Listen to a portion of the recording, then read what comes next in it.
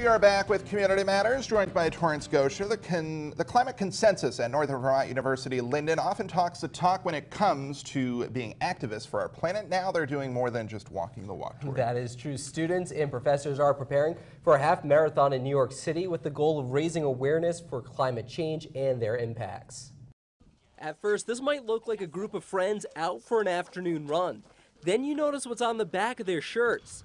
It's a race to solve climate change, though baby steps need to be taken first. And we think it's really important that the general public understands the actual science, because we think if more people really understand the urgency of the situation, that we would be acting on it much quicker than we are. Scientist, activist, and mother, Dr. Janelle Hanrahan says she understands our climate is changing. She and her students want to educate anyone willing to listen. And people run for causes all the time.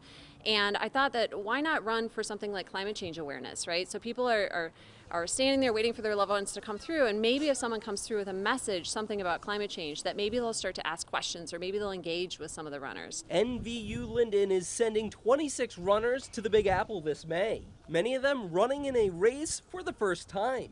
Like junior John Hutchinson. Well, I'm running for food security against food scarcity, basically kind of raising awareness for the impact that climate change has on our agriculture. John will run this half marathon as part of a relay with help from the college's exercise science department. It provided the workout regimen.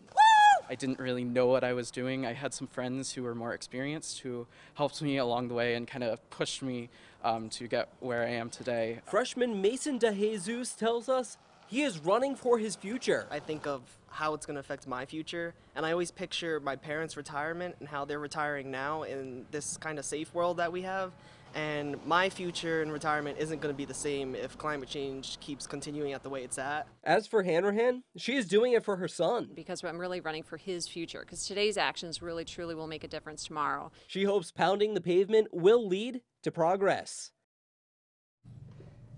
Now that relay will take place on May 11th in New York City. And if you're interested in learning more about the Climate Consensus program they have there at NVU-Lyndon, I'll be posting a link a little later tonight on our website, Spencer. Very good. Great story.